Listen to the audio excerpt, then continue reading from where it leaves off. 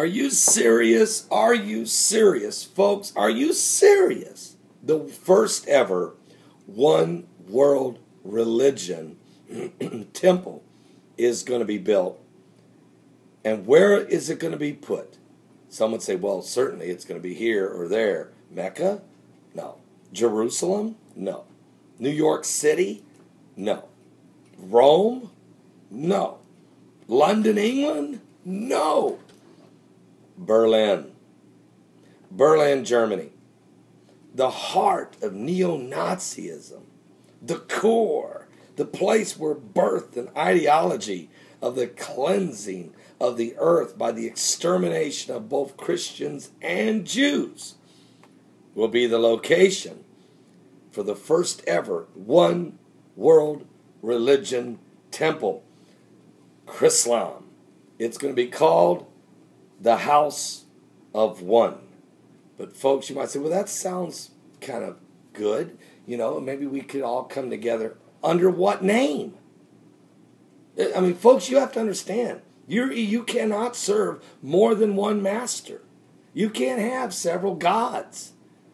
You have to call upon one Lord, one faith, one baptism by one Spirit. We're all baptized into one body. So you might say, who is that Savior? Jesus Christ. But that's not what they're preaching here. They're preaching a one world religion, and they're calling it the House of One. Let me remind you what the Bible said in Revelation 17, verses 5 and 6. And upon her forehead was written, a name written, Mystery Babylon, the Great, the mother of harlots and abominations of the earth. And I saw the woman drunken with the blood of the saints and with the blood of martyrs of Jesus. And when I saw her, I wondered with great admiration. Folks, this one world religion is on its way. Now, a lot of people feel that Rick Warren birthed it. He was really the first charismatic, he was the first Protestant minister to start to embrace this one world religious concept.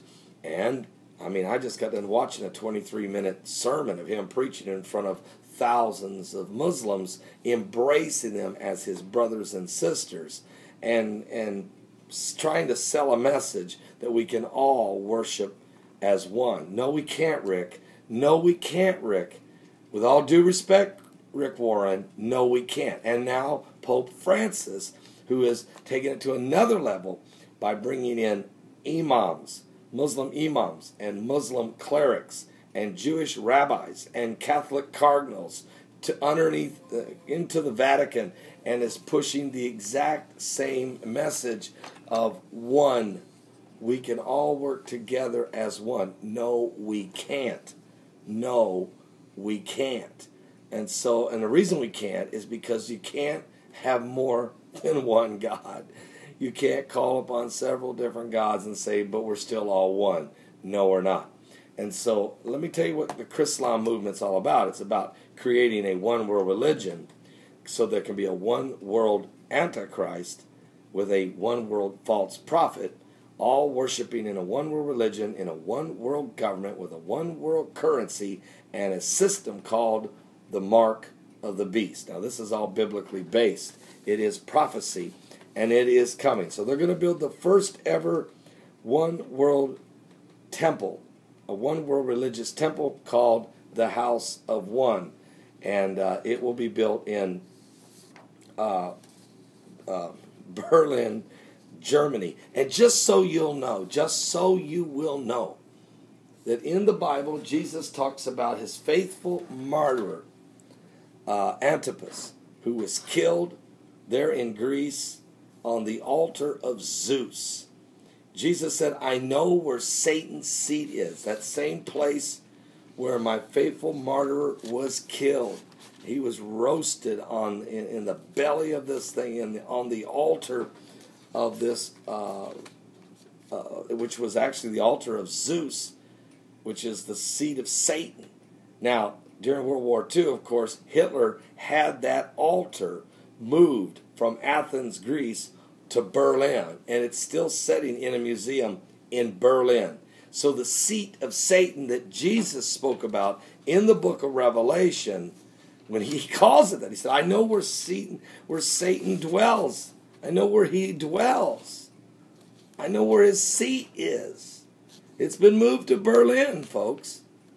And now you're going to build the same city where the Holocaust was birthed, the same city that has the seat of Satan.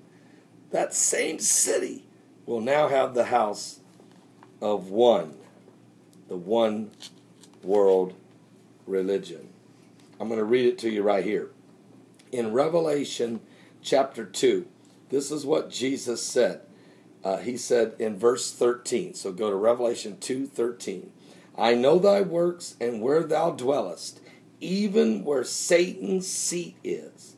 And thou holdest fast my name, and hast not denied my faith. He was talking to the Christians there. Even in those days wherein Antipas was my faithful martyr, who was slain among you, where Satan dwelleth. Well, when you go check history, you'll find out he was killed on the altar to Zeus. And so what Jesus was saying here is that is the seat of Satan, where they killed. He tells you that's the seat of Satan, that altar to Zeus, where they killed my faithful martyr Antipas. Well, that altar was taken apart and moved all the way to Berlin and is now sitting in a museum in Berlin. So the seat of Satan's in Berlin, and now the house of one, Chrislam, the first temple of it to be built, also in Berlin. I'm not saying the people of Berlin are evil. I'm just telling you that's where the seat is. Now, God specifically cannot stand this abomination that they are getting ready to build. Berlin thinks the making of religious history as Muslims, Jews, and Christians will join hands to build a place where they will call the house of one. It is being called, and it will be a synagogue, a church, and a mosque, all under one roof. They've been given, of course, this is very disturbing. We know that Adolf Hitler and the Holocaust came out of Berlin, Germany, and I've just told you about the seat of Satan, Zeus's altar. I'm telling you, folks, there is something biblical going on here with the signs of the second coming of Christ. Are you serious? We're going to talk about this today in my live broadcast, the New World Order and the House of One, and of course what's going on with ISIS in Iraq and other biblical prophecies. Since this first blood moon, unbelievable things have happened. We'll recap it today and talk about a whole lot more what's going on, including the snakes crawling out of the river Euphrates. Wow, something biblical is truly going on with the signs of the second coming of Jesus Christ. If you're not saved, it is time to get right with God.